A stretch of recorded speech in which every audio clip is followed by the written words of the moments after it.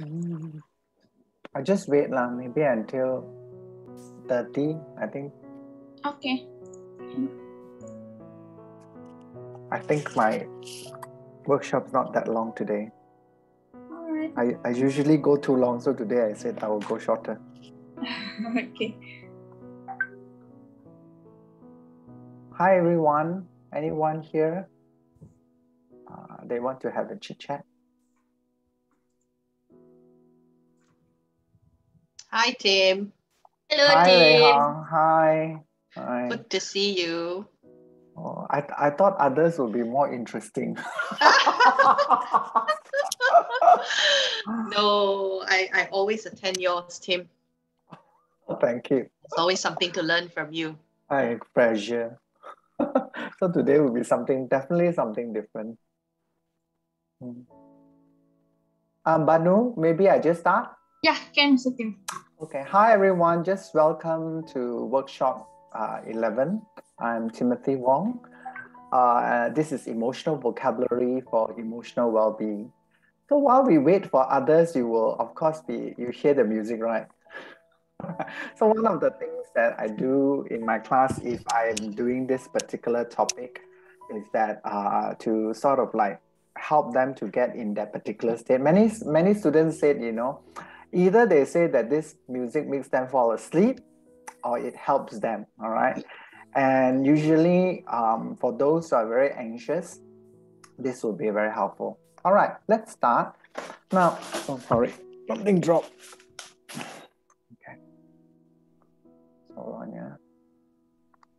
Okay. Now, what I'm teaching here is actually there are 5 components in what you call the social emotional learning. And this is only the first component. And this, I'm using what you call a person-centered approach, all right? And the reason why I did this, it wasn't just because of the COVID. This happened a few years back. I noticed my students were very anxious. And as I got into, I'm doing a master's now in professional counseling. As I got into it, I realized that some of them may be anxious, uncertain, and somehow they responded to me when I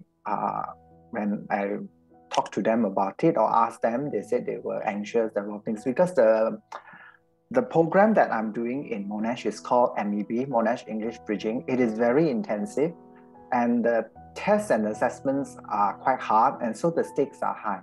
And so students coming in, especially those, they only have band 5.5 IELTS.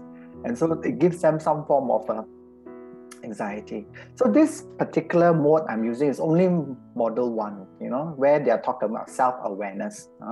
So this building emotional vocabulary becomes sort of like a bridge to help them to build some emotional competence and self-awareness. When they have self-awareness, not to say that the anxiety go away, but there are ways and means to help them to feel not so tense, all right?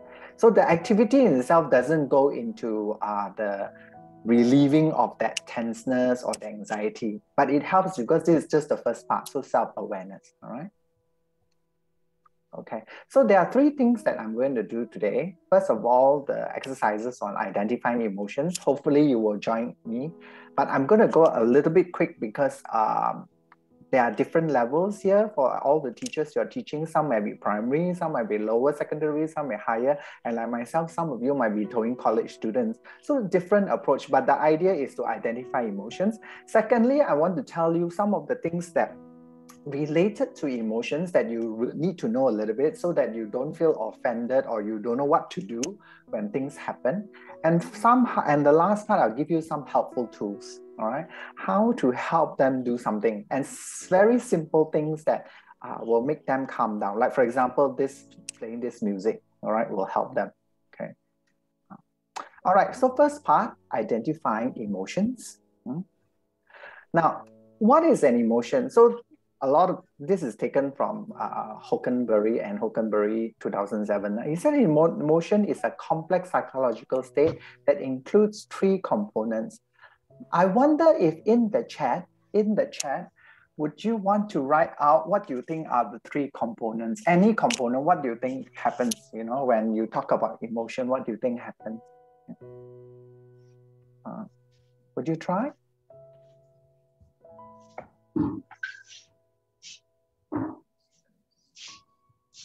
The feelings, well-being, good. Others?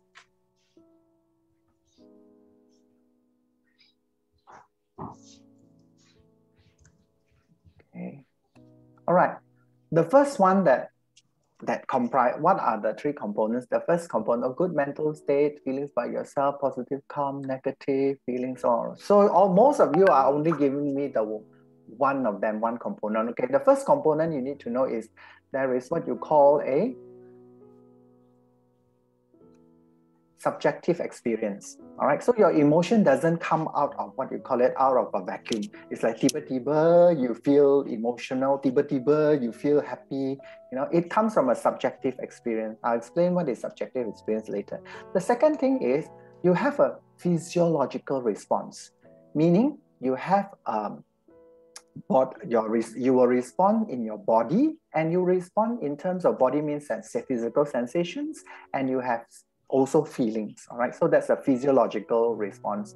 And for some people, they say that because you have a thought, some schools said you have a thought, therefore you have these emotions, you have these feelings, and then come to the third part in the emotions. All right, you have the behavioral expression, and that's what we see most of the time in class, the furrowed brow, the tears coming down, or the blank face, or the one who is like, they're looking out, they're like very fidgety. So that's the behavioral expression, right? So there are two things behind it. Okay, let's go to the next one.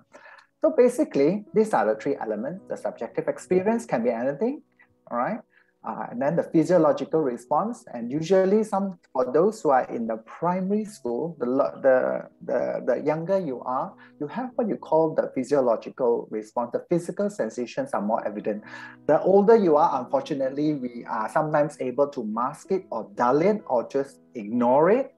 For example, if some of you are anxious right now, you may be able to say, okay, stop the fluttering, butterflies fluttering. You can do something, all right, to avoid feeling it. But the behavioral response is what you do when you have it. For example, if you're very nervous, you can be fidgeting, you can be like, you can be tapping your feet, or you can be speaking very fast. All right. So one of the ways after I tell you is to go slow. Okay.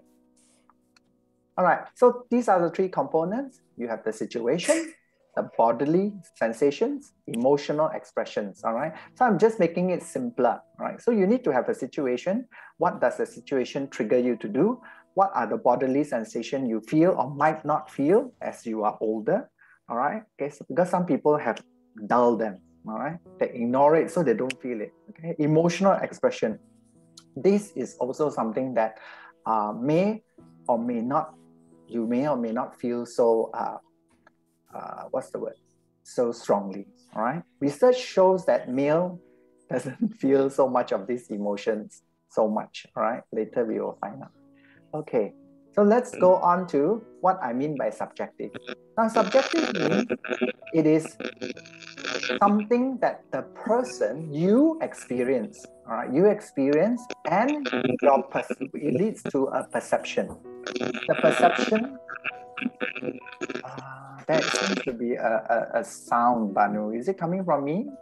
No. No, it was another participant. Okay, all right. So the subjective means that I go through the situation and I may feel good, bad, or even neutral. For example, if you look at the picture at a sale, for some people it's fantastic, oh God, like me, I like sales, so yeah. But for some it's like, oh my God, this is gonna take so long, the dreaded feeling. Remember, same situation, different reaction, but some people just said neutral, all right? So depending, like for some people, work gives you a bad perception of things, all right? Like for some people feel that smoking, drinking, all this wonderful, alcohol, all this wonderful, it doesn't give me anything. You may not even think that it has bad results, but that's what I mean by subjective, okay? So when it is subjective, so now the next part is bodily sensation, all right? Can all of you sort of identify one bodily sensation? Bodily sensation. What's going to any picture? You can type down your answer or you can shout it out. All right. Sorry, I can't hear you. Okay. What else? What else happening? Back pain for me. Back pain. Okay, so that's the sensation. So usually the bodily sensation that we do feel is pain related. Okay, it's pain related, and therefore we got aches, we got a lot of things. However, that is not all the whole picture. All right. For example, it can be emotionally related. It can, like for example, your heart is pounding, your tummy is fluttering. Okay, it can be related to itches. You know, for example, it's itching, it's twitching. I feel my hands are very clammy. My feet are, are sore. All right, so you have things like that. So bodily sensations. Now, knowing bodily sensations, I also teach my my students this, so that they know what is it. Is it a bodily sensation or is it an emotional? That you need to differentiate that. And many a times, especially in when I'm doing counseling, all right. As a student counselor, I counsel sometimes. What a lot of people tell me when I ask them, how are you feeling? They usually say bodily sensation, all right, bodily sensation. Now, being able to locate what is wrong in your body is the first step to knowing something might be wrong, something, all right, can be physical, can be physiological, all right? So that gives you an indication. For example, last week, I seem to have a shoulder ache here. I was telling myself, what is it? What is wrong with it? Is it the food I ate? Is it what? Finally, I realized what it was. It was has to do with a little bit of doing too much of these slides. I've been doing these slides for a while, so a little bit with how I'm using my right hand to use the mouse. And so that and coupled with a lack of sleep some nights, it gave me a shoulder ache, and then of course when I found it, I realized so I could do something about it, all right. So what you can do as a teacher for sensational description is attach the sensation to a body part and make an interesting sentence, all right? And for example, what I usually do, you can easily get the picture at the side when you Google it, all right? For example, I will ask them, okay, when you're feeling, what are those at the side? If you look at it, look at the side, some are positive, some are negative, and some are mixed. For example, you have words like flowing. It is mixed. It can be positive, it can be negative. Strong can be positive, can be negative. Okay, if you feel you got a strong heartbeat, that's great. But if you have a strong and pounding heartbeat, you may be having a panic attack, an anxiety attack. Light is also good. All right, another in the sense neutral. All right, I feel light. There's my whole body feel light. It's like you do not have any diseases. But sometimes what happens is that you can also feel lightheaded. Right, lightheaded. So with the sensational descriptions, you can help them to able to be more descriptive. These are very descriptive, very helpful, especially if you are teaching them things like personal narrative. So rather than always say, I'm confused, so they can say, oh, I feel fuzzy. Or they also can say that, this seems to be quite dizzying for me. Yeah. So it depends on how you work. But bodily sensations is a wealth of vocabulary that able for them to attach it firstly to their body. Later on, they can use it as an extension of a metaphor for emotions. Let's go to the next part. All right. So a little bit about what happens with bodily. Now, this research, as you can see there, bodily maps of emotions. The research shows by these people, and this for the few people that do it. All right, they use MRI, and there are 13 emotions, and there are corresponding body parts that they activate and don't activate. All right, so you can see the color. You can see sadness. Red means it's activated. Blue means it's very dormant. So you can feel very warm or very painful at the chest level or even the head level, tears, but you can feel that maybe your arms are very cold, you may feel. So that's the research they've done. I'll give you another one. All right, so if you look here, there are a few here. You got surprise, you got anxiety. Look at depression. And why? Now probably we all know why. Oh, that's why they said we're feeling blue. We are feeling blue because normally when you have depression, you have no energy. All right, blue means the energy is down, not so warm. It goes down. So you feel like there's death. So you can see that. As you can see with sadness, same with sadness. All right, but as you look with anger, look at anger. Anger here, anger. Wow. But you look at happiness and love. When you have happiness, love, you feel all warm, fuzzy. So this is a bodily sensation. It doesn't tell you what you are feeling yet, all right? But the research, they've done it. And let's see what the research says. Okay. The intensity of the emotions is directly linked with the intensity of the physical sensations, all right? So this is something that we need to understand, that how we feel in the body may be attached to a emotion if we are aware. Right now, I need to say that most students are not aware, especially the students we teach. It's not that they are, but they haven't seen life circumstances yet. And in Asian context, very sadly, right, we are asked, both male and female, we are asked not to show our emotions. Emotions are bad. It's shameful, and don't cry. Especially the wonderful boys don't cry, they'll tell you don't do all these things, just snuff it in. That's what happened. Okay. Yes. The reason why they feel so intense, one of the reasons they feel so intense about it is that they actually buried it. And the more you bury your emotions later, as I will tell you, the more you bury your emotions, the stronger you actually feel it.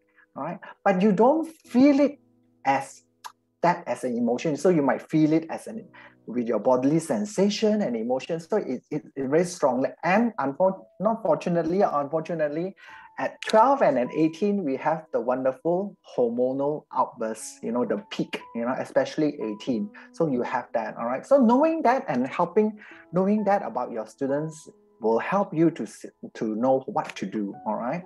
What to do. I'll talk about that later. Okay. Now the next part, let's look at this picture. Oh, sorry, not this one. Okay, let's look at this picture. All right. Let's look at number 5 is easier. Number 5. So sometimes your face or your demeanor will show the emotions. All right, the emotions. So then now we're coming to the emotional part. How to identify the emotion? How do you identify students' emotion? And how do you help students identify? Number 5 is easy. Number 5, happy, joyful, glad. All right. So I'm going to test all of you. Okay, look at number 2. Look at number 2. Okay, look at number 2. And what do you think is the expression? All right. Okay, what do you think is the expression for number 2? Can you just type it in, or you can say it out? Anyone?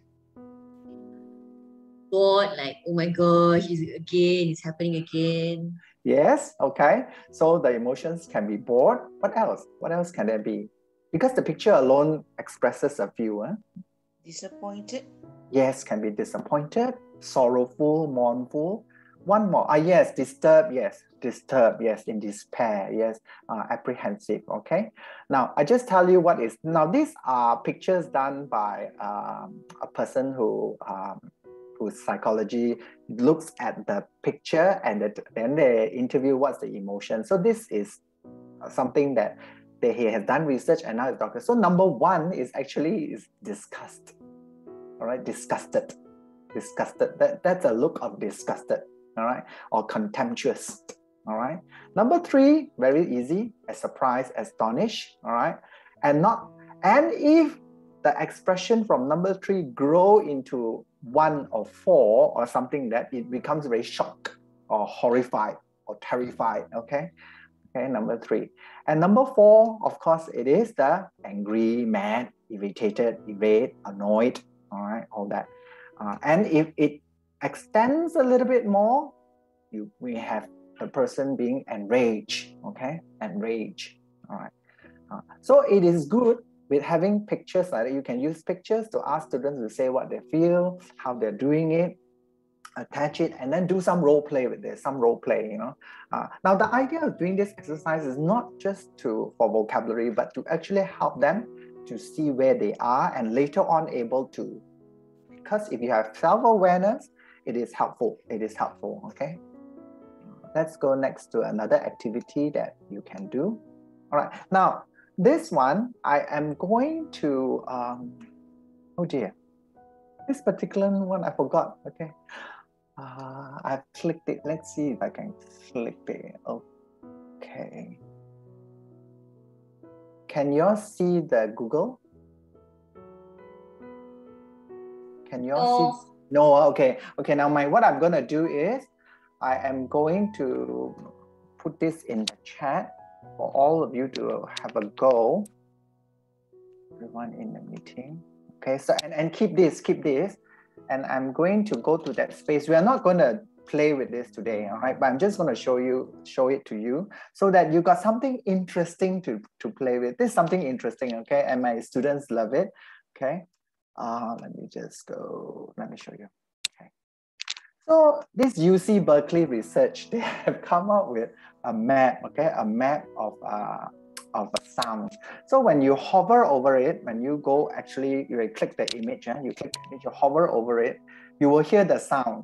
And they have to guess what is the sound. You already know, so you can play and ask them, so guess what is this sound does, all right? You can do that. Let me just try whether, because it takes a while depending on the line and the, okay.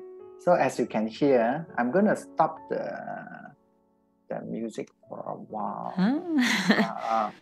I'm going to stop the music. Then you can hear the sound. And what does the sound? And you'll be very surprised. And now let me tell you that some of the sounds can be, you see? Okay. Simple.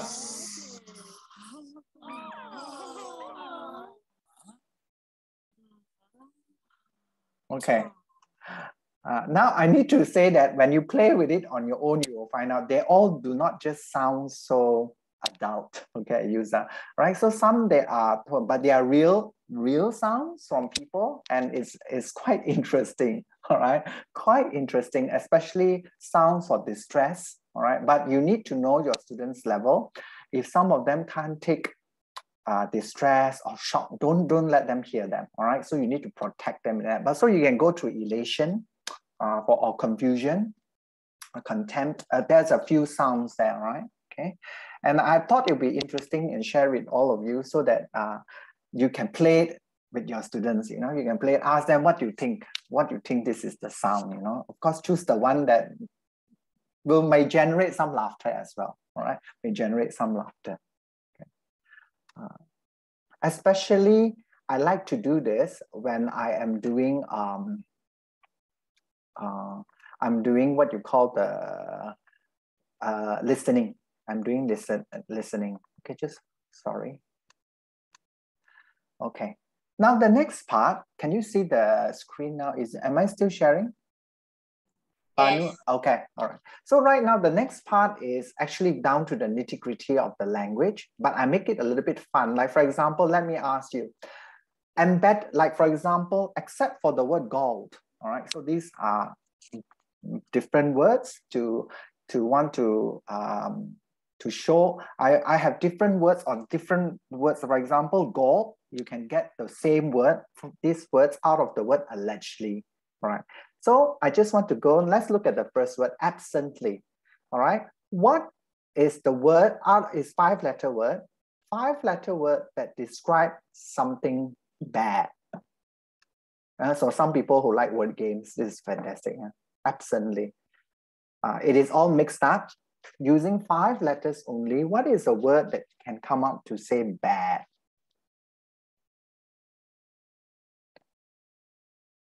Or angry? Angry. Anyone? Maybe I give you as an example. From the word absently, you can find out the word. Beast is an animal, but you want a feeling word. The feeling word is nasty. Okay, nasty. All right. Look at the famously. Famously, I think you would get it. It tells you that you feel bad about yourself. A word that feels bad about yourself starts with L. Lousy. Yes. All right. And what about abortive? There's a word there that tells you you are angry, a shade of anger. They are all 5 letters. Huh? Anyone? All right. So for abortive, it's irate. For bigot, it is irk. All right. And the one I love the most is devilish. Because devilish by itself, the word and the 5-letter word that you come to show. Devil. Pardon? Someone said something? For devilish, what is the word about anger? Yes, livid. Thank you. Thank you so much. All right. So I like using devilish because devilish and livid, you know, like you're a devil, so you probably be angry at the devil, devilish, you know. It has shades of that meaning. All right. Okay. So how I do this is for a higher level. I don't really teach this to any of the secondary students. It's higher level. And students who have who like this kind of games, you know, word games, you know. Next. Now, this is something is fantastic. You call it the continuum, the continuum. It can be an anger continuum, can be the joy continuum, it can be the horror continuum, all right? So tell students that there are shades and scales, you know, shades of gray, so shades of anger, all right? And like, for example, the word annoyed could be there, irritated could be there. So where do you think can be irritated? You know, where do you think irritated would be? All right. Now, there's no right or wrong answer for this. Okay. So the idea is because some students, what happened is this. They know the word, like for example, they say frustrated, frustrated. Then you ask them from scale of 1 to 10. Let's say you draw a scale 1 to 10. Where is it? They might just put to furious, you know. Furious, you know. So you said, oh, if you're a scale of 8, you could be feeling furious. That's what you're feeling. But students, they only know I'm angry. Okay, I'm angry. So using a scale or a continuum will also help them. Okay, that's why I always ask students this. Oh, I said they're feeling anxious. They usually say the word anxious or uncertain. Then I will ask, you know, so from a scale of 1 to 10, you know, where do you think is how anxious do you feel inside you? Then I say everyone feels differently. So they will tell me, oh, I'm at a 2. Then I said, if it's at a 2, you know, do you think you can manage it? Then they say yes. And then I ask her, what can you do? But remember, I was telling you about those that have tears and things like that. There was a girl who did listening. Every time we did listening, the listening is about 10 minutes because we're listening to a short lecture. By the 4th minute, you can see her face is not moving. And then by the 6th and 7th minute, you can see there are tears welling in her eyes, you know, like she's very frustrated, that feeling. So I asked her, where was she? So she was able to tell me, she said, I'm a 9, very anxious 9. We say, I'm 9, okay. Okay. Now, this is a normal one. And normally what I do is, there is, like the research have shown, sensations, there's a link to sensation with the emotion. And with emotions, there's a link to attitude. All right, attitude. So especially if you're teaching personal narrative, the student can use this variety, whether they are using their sensations to map what they're going through or their emotions, but also their attitude. For example, they're critical. And knowing that it is a thought, critical and attitude is a thought, then you know that can be changed. All right, can be changed. But sometimes emotions and sensations, you can't change them because they're within you. And the emotions actually is the one that is guiding the attitude. All right. So this is a little bit. So what is the word that most of you can see? You know, the one that Facebook has or whatever, they'll say, they look at things like that and they'll ask you, what is the first word you see? And supposed to be the one that tells you what you're feeling. I can tell you from a counseling point of view, and that it's pop psychology and it's utter not right. Okay, so don't believe it. But of course, for me, the word that I see right now is, yes, I see the word jittery, second line from the bottom. All right, jittery. I'm feeling jittery right now. So that's the sensation I'm feeling. Okay. So Frank, the person said Frank, you see Frank. So Frank, what do you think? So yeah, it's an attitude. Okay, it's an attitude.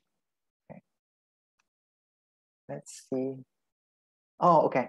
So right now, I've given you a few examples of how to teach, and I'm sure all of you can do it. Now I'm going to go to the last part because I'm not going to dwell with this last part. I'm going to show you a few things. These are all easily downloaded from Google, Mr. Google. Okay.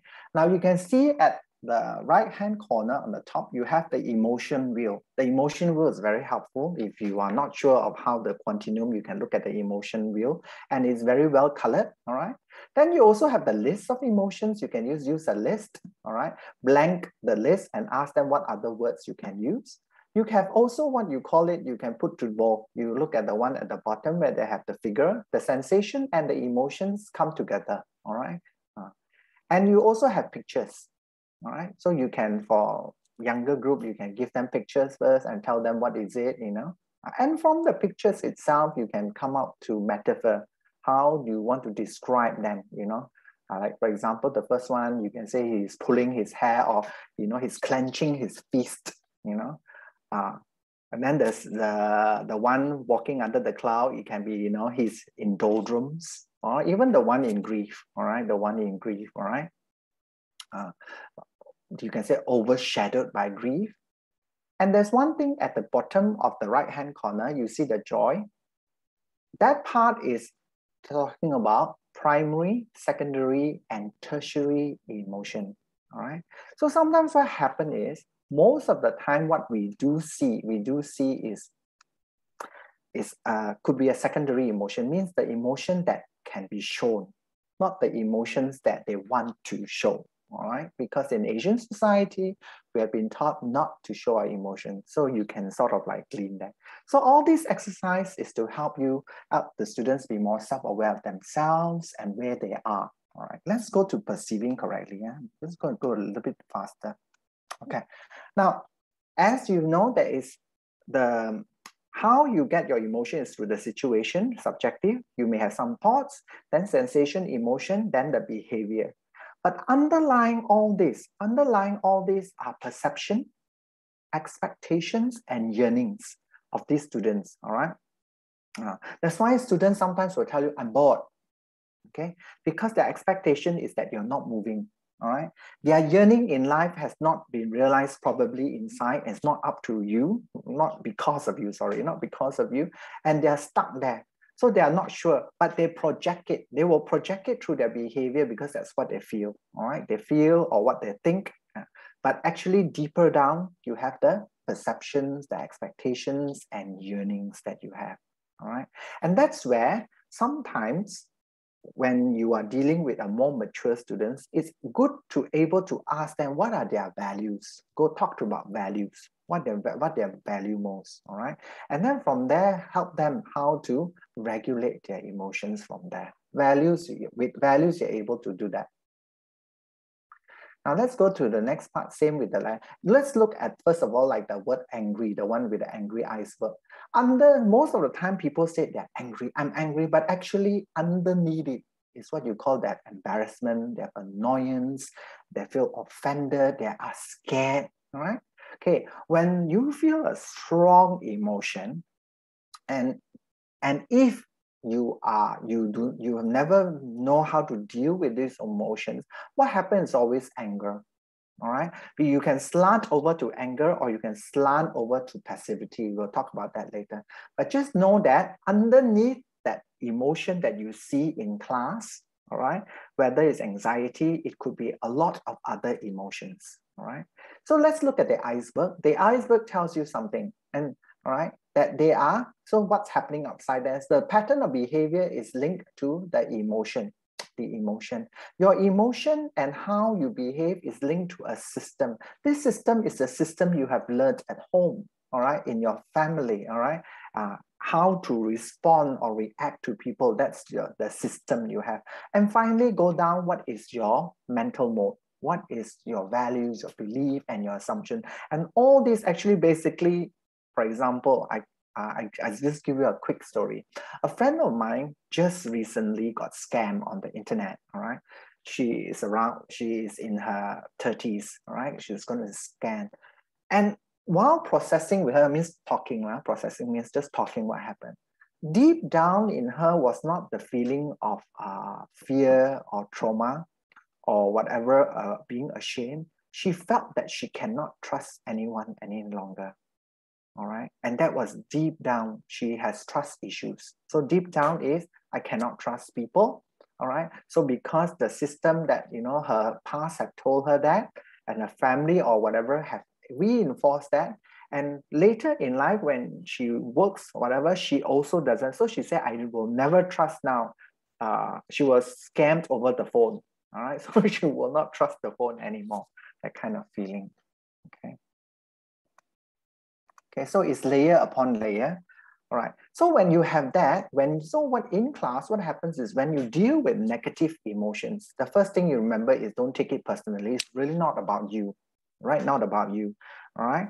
And try not to calm students down. Keep quiet, don't do this, But the idea is to identify the layers. How do you identify the layers? All right, you ask questions. We will go into that later, okay?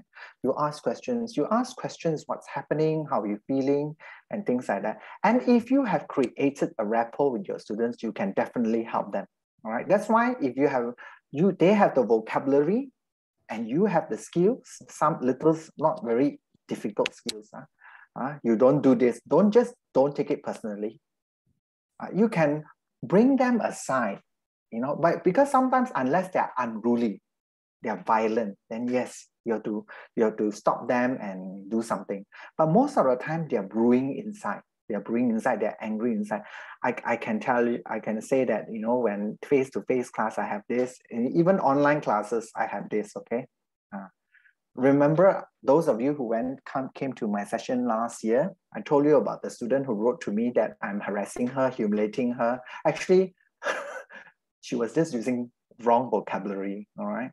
So when I talked to her, and later find out what it was, she just felt embarrassed that, she has to speak in front of the other students whom she thought was better than her, all right?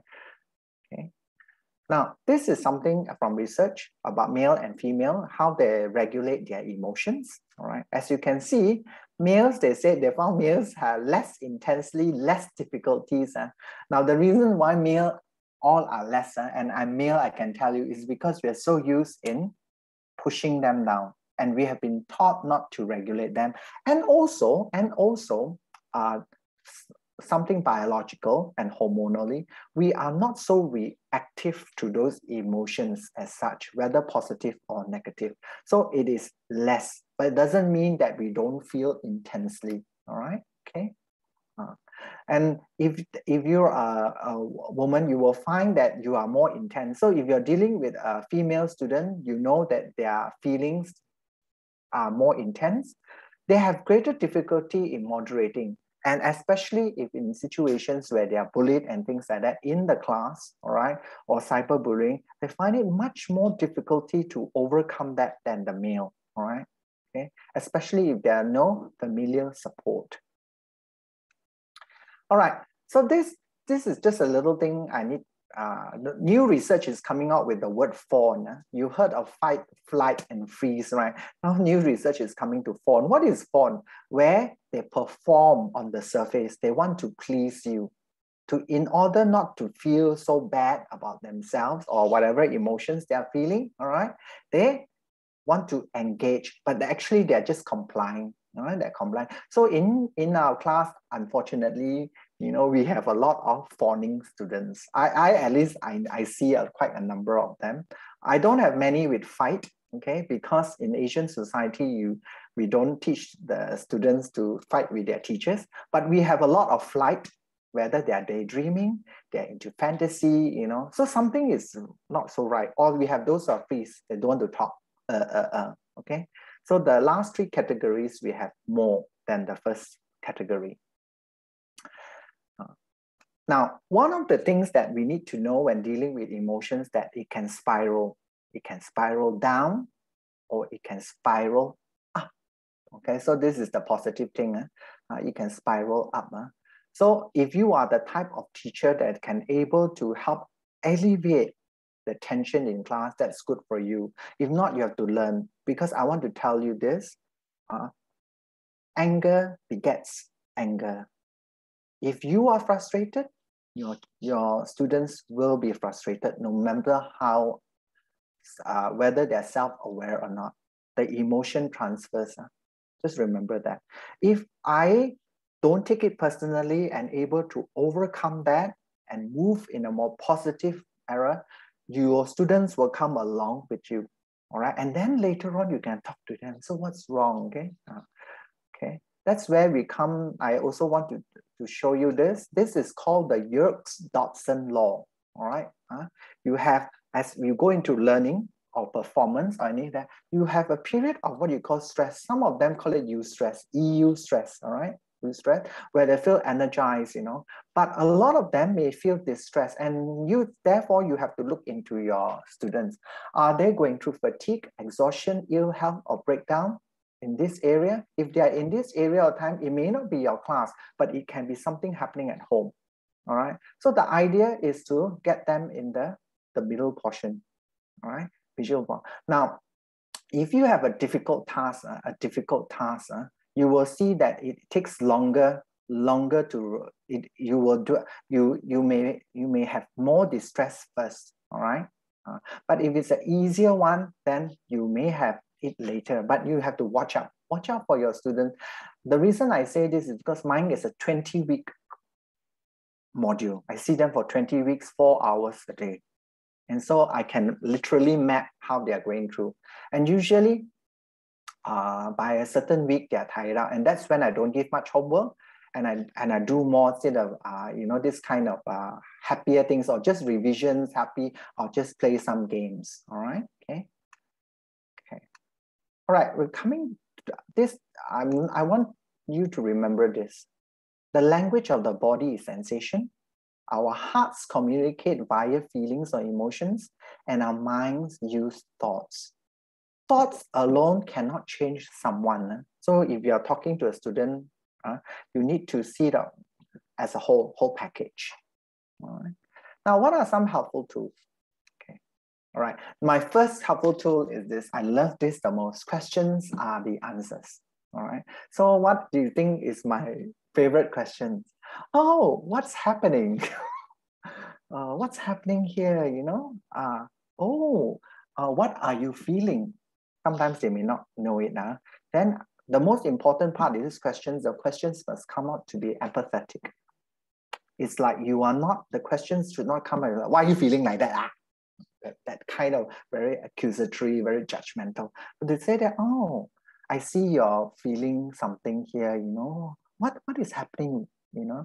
So they will tell you, they will literally tell you, all right? Because especially if you are a teacher, they have some kind, they know that you can guide them. So that's what will happen. They will tell you. So questions are the answers. What's happening, you know? How is it affecting you? From a scale of 1 to 10, you know, how would you where do you think you are at this time, you know? And for example, the student who said I humiliated her, I said, so the first thing I said, well, I'm so sorry. I used her same words. I said, I'm sorry I humiliated you, you know, but tell me, you know, how did you feel? In what ways do you think I humiliated you, you know? So she began to talk, you know, I just want to find out, so that I can change. Some use words like that. And there was one student who came up to me, and then I could see, this was like by the 3rd week that I've known her. She kept coming in the groups. And then I suddenly I asked the question, I said, how long now are you overseas now? He said, for 4 weeks. Oh, I said, you know, so how do you feel being away from your parents? And then you can see. So slowly by talking, I don't do any counseling, I will say that, oh, you know, probably it would be good if you talk to someone about it. And so I link her to the counseling people in Monash. All right. So having the questions and able to tell them, they can be aware of what they're going through.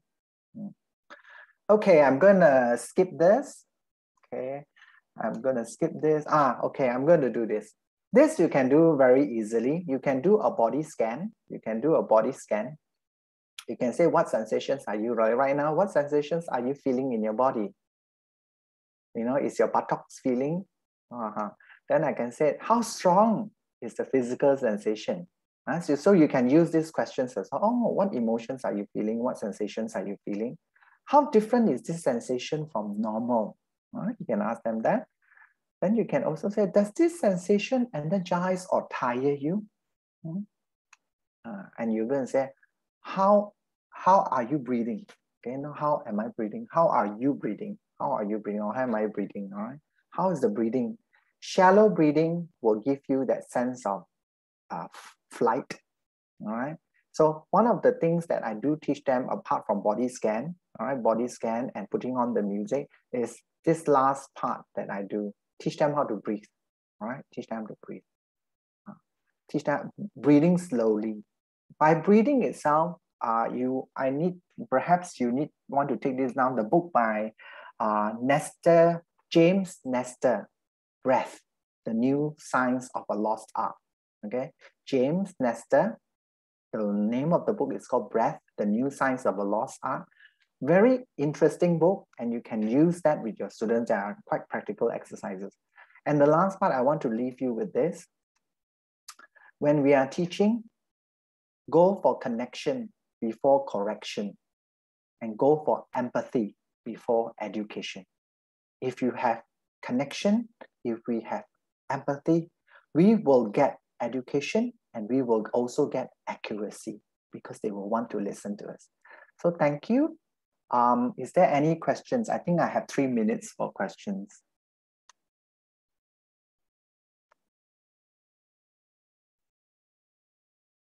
No questions?